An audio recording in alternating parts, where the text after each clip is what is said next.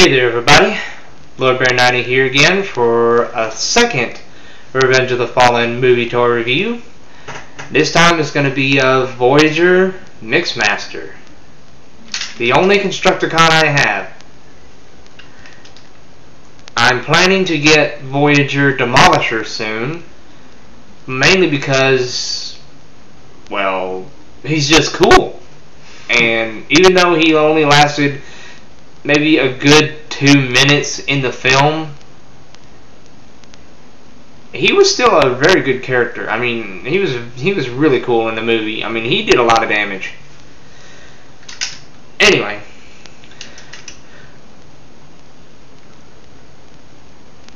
there's not really a whole lot I can say about Mixmaster's truck mode. But I do like the way he looks, though. I mean, his truck mode actually looks better than his robot mode. And I'm not even gonna mention his third mode because it's just all it is just him laying on his stomach with his legs up behind him in the air and his arms in front of him with his cannon on his back. That's proof right there. Hasbro's getting lazy. Aside the fact that these guys can't combine into Devastator, which I don't know why Hasbro didn't go with that idea, but it's Hasbro, people. Anyway, this guy, when it comes to detail for a cement truck, he has a lot of very, very realistic detail. I mean, this actually does come down like that, and it folds up just like that, just like on a real cement truck. And I'm sorry if I'm talking too loud. I'm used to talking real loud. Sorry.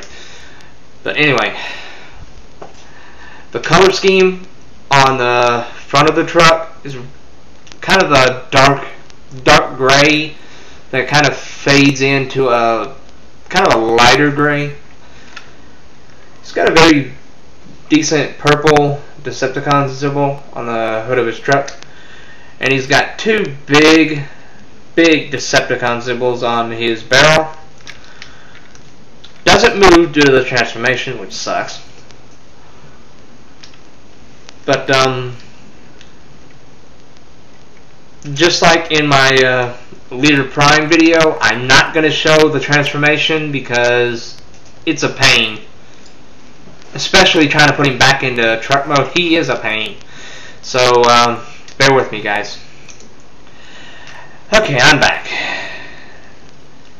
And here he is. Mixmaster in his robot mode. It's not the best robot mode, but it's certainly better than Rampage. I don't have Rampage, but I've seen reviews of him. Ugh. Really not a very good figure from the looks of it. But yeah, this guy was a pain to transform. I mean, his missile actually shot out when I was trying to put the truck here on the back. The panels, the first time I actually tried to get used to transforming Mixmaster, all 4 panels on him kept constantly falling off. I actually decided I was going to get to the point where I just left them off completely and just made him have Bone Crusher arms, as I like to call them, because his arms are extremely long. I mean, his arms are about as long as the rest of his body is. I mean, it's ridiculous.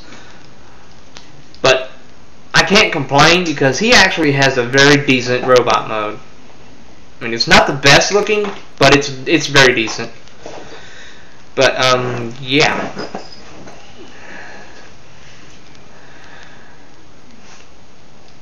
I don't really have all that much left to say about Mixmaster, except the fact that he has a bat-like face.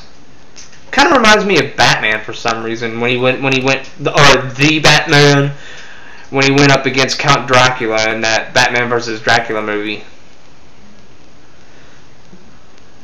I don't know. That's just what it reminds me of. But this is Mixmaster. Lord Bear 90. Till all are one. Farewell.